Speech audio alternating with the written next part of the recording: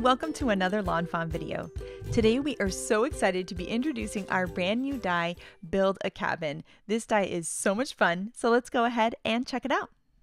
This die has everything that you need to create an adorable log cabin. It of course has the cabin itself. Then it has this great roof line, which you can do in the same color or in a contrasting color. It has a door frame and also some window frames. It has this cute little chimney with the little detail for the top. It has this little sign which you can hang with that little hanging piece right there. It also has this lamp which is so cute, and the little lamp bulb that you can put inside the lamp, and that heart which you can add the heart by itself, or you can even hang it with the little hanger. So we're going to start off by playing with the cabin, and there is a little embossed score line there at the door so that you can open the little cabin door or not, depending on the type of card that you want to create. Then you can layer that wood frame over top, and once again you can use contrasting colors or the same color, and they both look really great. Next up, we're going to add the roof line, which just looks adorable, and it has this great little stitching on it. And then we're going to add those little window frames. And this log cabin is great cut out of cardstock. You could do cool ink blending on it, or you can even cut it out of our wood grain cardstock for a really beautiful texture. We're going to add that layer to the top of the chimney, and then we're going to layer the chimney behind the house. And then here you can see how you can layer that cute little sign with that little hanger, and you can hang that right above the door, and it is just the sweetest little thing. Here is that little lamp with the light bulb inside of it, and that looks really great above the door. It also looks cute above the windows as well. And then you can add that cute heart above that door, and that might be my favorite. It's just so sweet and adorable. This cabin is really fun, cut out of these traditional wood colors like the brown, but you can also have a lot of fun with it and do non-traditional colors. And so here is a look at the cabin we did in the intro to Would You Be Mine video. And in this case, we used some white wood grain cardstock and then added some details in brown and pink, and that is so fun too. Now, this cute little sign there, you could layer a little die cut art on it, which would be really sweet, but the other cool thing about it is that we sized it to fit some of the stamps in Would You Be Mine. So you can stamp the little Would You Be Mine or the Happy Valentine's Day or some of those other smaller phrases as well into that sign. You could also shop your stash of stamps, and any of them that have those tiny little words may fit inside the sign as well. So here is a look at what that looks like when you stamp right in the sign, and that's a really cute way to add your sentiment to your card, is to put it in the sign that's above the door of your log cabin. And here is a look at what it looks like stamped. Here is the Would You Be Mine, and then now here is a look at the Happy Valentine's Day. So you can see that you can do kind of different styles of sentiments in this little sign, and it is just so super cute. So now that we have this adorable log cabin, we need to create a card for it. So we're going to start off with some Cilantro cardstock, and we're going to be creating a cute little grass line here. And this is a simple grassy hillside border. And then we're going to take out the brand new heart garden border, and we're going to be die cutting some Cilantro cardstock with this as well. Next, we're going to add some inked detail to this colored cardstock, and one of my favorite color combos ever is clover ink on top of Cilantro cardstock. It is just magical. I absolutely love it. So we're going to ink right on top of the edges, and you'll see that it creates this beautiful detail. Because those little heart garden flowers are really delicate, we're just lightly going over those, and then once you get to the grass part, you can add a little bit of a heavier hand as you ink your edges, and you'll see that it just adds a little bit of a detail onto the cardstock, making it feel really special, but not too much. It also is really easy to do because you don't have to ink a whole panel since you're starting with a green color of cardstock. Now, to add some more detail, we're going to be doing some splatters. So we're going to ink up this little acrylic block, spray a little bit of water, and then we're going to pick up that mixture of water and ink with a paintbrush, and then we're going to tap it on the edge of the acrylic block to create splatters all over this grass. And that's going to add some texture to this that's going to be really pretty on the card. Our next step is to create a sky. So here we have a piece of cardstock that's a standard size 5.5 by 4.25, and we're going to be using the cloudy stencil. And the stencil is so cool because it has 4 different styles of clouds on each side. And so we're going to take some minty fresh ink, and we're going to ink that up and right onto the stencil and then right onto the paper, and you'll see that we have that beautiful cloud. Then we're going to move the stencil and turn it over to a different style of cloud. And then we're going to start with the ink on the stencil and then move on to the paper. We can move the stencil again, and now you'll see that we have another beautiful cloud line. And I just love doing this. It looks so gorgeous. There is no right or wrong way to do these clouds. They always look amazing. You can use your stencil straight across, or you could have the clouds come at an angle. You can have some parts that are darker and some parts that are lighter. It's all going to look absolutely incredible. And so we're going to work our way down the card, continuing to kind of flip the stencil to each of the different sides, having different styles of clouds, and creating this really, really awesome backdrop for our cabin and that grass that we worked on earlier. And here you can start to see how all of these pieces are going to look layered. The next thing that we need to do is add some detail behind the windows and the door so that we're not seeing the sky and the grass behind those. And so here we're going to take some yellow shimmer cardstock, just make some little tick marks with a pencil and just trim this piece down, and we'll be able to layer that behind. And that shimmer is going to make it feel really special, almost like there's a little glow of some lights coming through the cabin windows and door. And you can layer that behind. It doesn't have to be cut nicely because no one's ever going to see that part. Now here is that super cute little wooden sign. We're going to add that to the top there of this cabin. And then we're going to be working with these cute little hearts in the heart garden border. So there's a larger heart and a smaller heart, and we're going to die cut those from some Guava Cardstock. Then we can add little drops of glue using the glue tube to the hearts, and then layer those hearts right on top. And that's going to give us some heart-shaped flowers that are so super cute. Then we can take our cabin and we can layer that right on top of the flowers. And you'll see that there's some flowers in the center there we didn't add any hearts to, knowing that the cabin was going to cover those up. And then we can take that grassy border of grass that we die cut earlier and layer that. And I love the mixture of the grass die cut with the heart garden border in the background, and then over that sky that we created earlier looks so beautiful. Now we are recreating a gorgeous card by Audrey, and she had the best idea. She took these simple puffy cloud frames, die cut them out of some white cardstock, and then layered them over that stencil background. And there is something about this that is so pretty, and I think I'm going to do this all the time. And I love these cloud frames because they add a little detail without taking up the whole card. They're just really awesome. So we're going to trim off any of the excess hanging over the side of the card. And then we're going to take out our Would You Be Mine stamp set, which is a perfect match for this Build a Cabin die. And so we've got that cute little guy, we've got some cattails that are going to help set the scene, and we're going to start working on what this adorable scene is going to look like. So we're going to add some foam squares to the back of the beaver, and then we're going to layer him as if he's hanging out in front of his log cabin. And then we're going to add some of those cattails to the front too to just kind of help set the scene.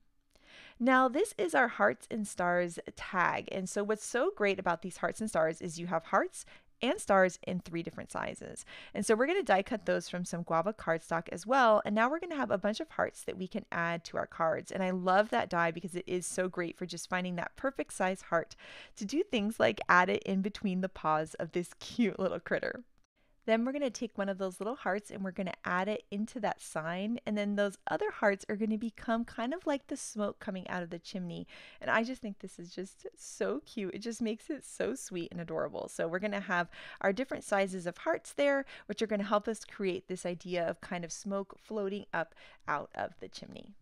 Next, we're going to add a little detail towards the bottom. So we're going to take out the Flower Market 6x6 pad, and we're going to use that pink stripe there, and we're going to layer this piece of pattern paper right at the bottom there of that grass.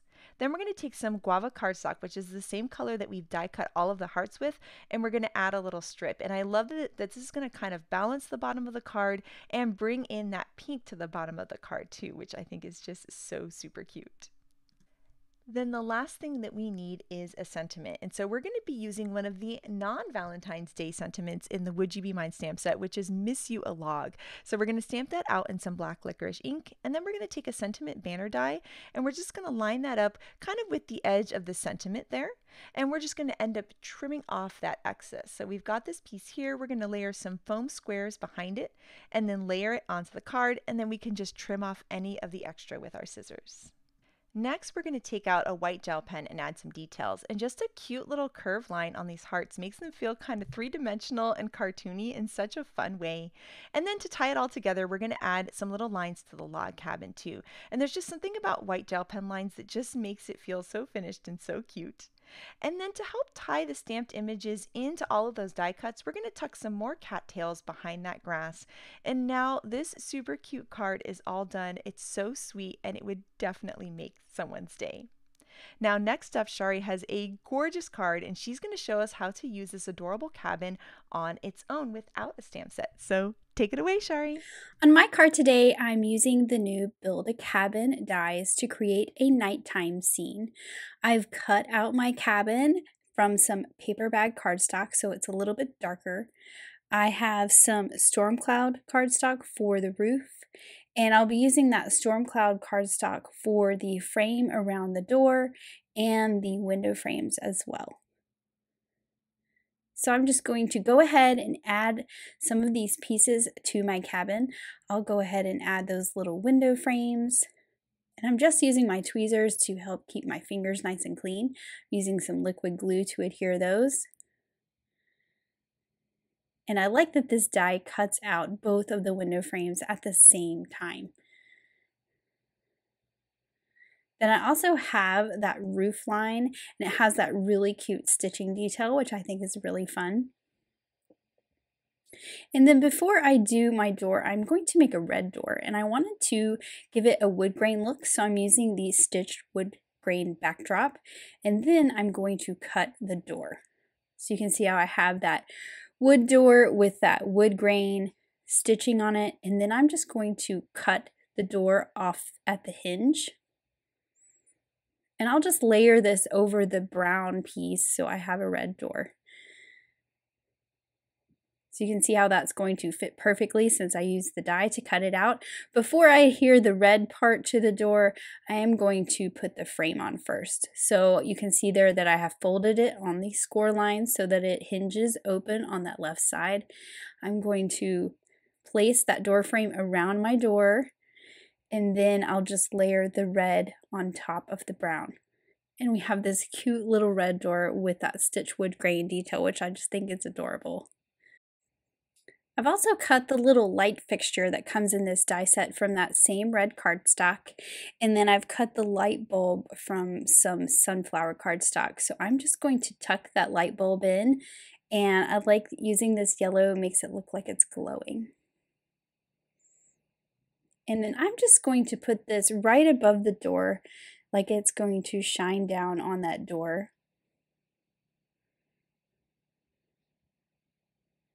And I will be adding some clear glaze to that light bulb at the end so that it's shiny. Now I'm just doing a little bit of measuring so I know what to cut this piece of number 2 pencil cardstock so that I can layer it behind and I get a yellow piece of cardstock behind the door and the windows. I cut it at 1 5/8 by 2 1/2. And that's going to cover up the door and the windows all in one piece. So I'll just put a little bit of liquid glue on the top, the bottom, and the sides so that it is nice and secure, and I just lined it up with the bottom of the cabin. So now you have this kind of dark yellow glow from the inside of the cabin that you would have at night. Now I did decide that I wanted to add a little bit of inking, and I wish I had decided this before I adhered these pieces together, but once I adhered them, I just kind of wanted to define those cute little swirls that are the ends of the logs a little bit. So I'm just using gathered twigs distress ink, and I've got a piece of post-it note tape to help protect my roof there from getting the brown on it. Like I said, I would have done this first, but I didn't really decide that I wanted to do it until after I had the pieces assembled, and I thought that it would just give that cabin a little bit more definition. So I'm just utilizing that piece of post-it note tape to protect the gray, and I'm just blending the brown around. Now I've got some black soot distress ink, and I'm adding a little bit of darkness just to the very top edge of the roof as well, because as I said before, this is a nighttime scene. So I just wanted it to look a little bit different than the frames of the door and the windows. Now I have the chimney, which I cut from fog cardstock, which is a pale gray. The top of the chimney is cut from narwhal, and then I'm just going in with some Copics and roughly kind of adding color to those bricks or those stones. So I'm just using 2 shades of gray kind of adding a little bit of shadow with this one, and then I'll blend it out a little bit. And that just kind of give it a little bit of texture, showed those bricks kind of showing up a little bit more. And then I'll just add some liquid glue to the bottom and tuck that behind and add it to my cabin.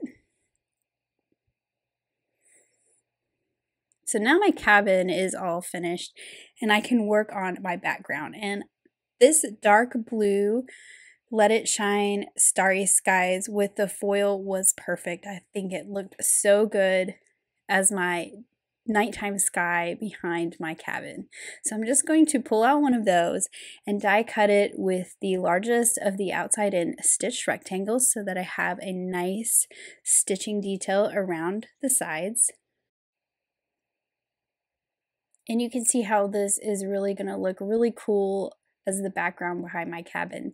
Now to move on to the ground, and I'm using a piece of Cilantro cardstock. I've also cut that with that same outside in stitch rectangle.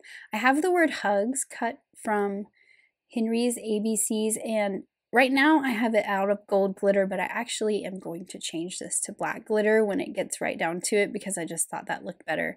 But I'm using it for my spacing, and then I'm going to pull out Smitty's ABCs and spell out the words sending cozy so that my sentiment says sending cozy hugs. I just thought that was a really cute sentiment to go with this cute little cozy cabin. So I'm going to take my die cut letters, which you can see that I have switched out to black glitter. I lined it up, made sure they're straight with my ruler, and I'm just using a piece of removable tape to pick those up.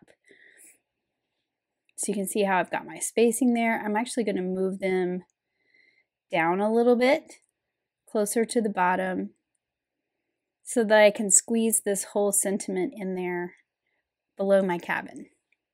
So I'm just leaving them in place for the moment so I can stamp the sending cozy right above. Make sure it's nice and centered. Looks great. And then I will pull my cabin back in and pull in one of the simple stitched hillsides to cut the top of the green piece of cardstock. So I've got all my pieces here so I can see just how high I need to cut the top of this hill. Got that in place. I will pull off the hugs letters so that I can run this through my die cut machine with just the hillside die.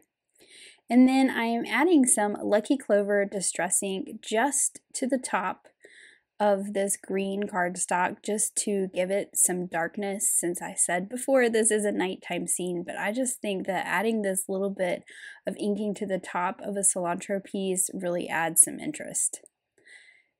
Now I'm adding my starry panel to a card base. This is a cream colored card base, so a vanilla malt cardstock card base. And then I'm adding my hugs to the bottom of my Grassy piece. And I've just still got them on this piece of tape. I'm adding some liquid glue to the back of each letter, and then I can pick the whole piece of tape up and adhere them down at once rather than doing each letter individually.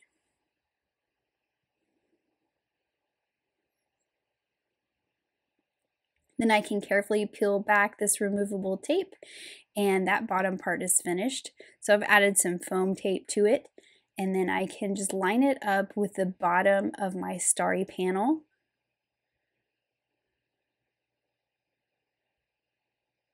And I just think that that sentiment is so cute with those big glittery letters.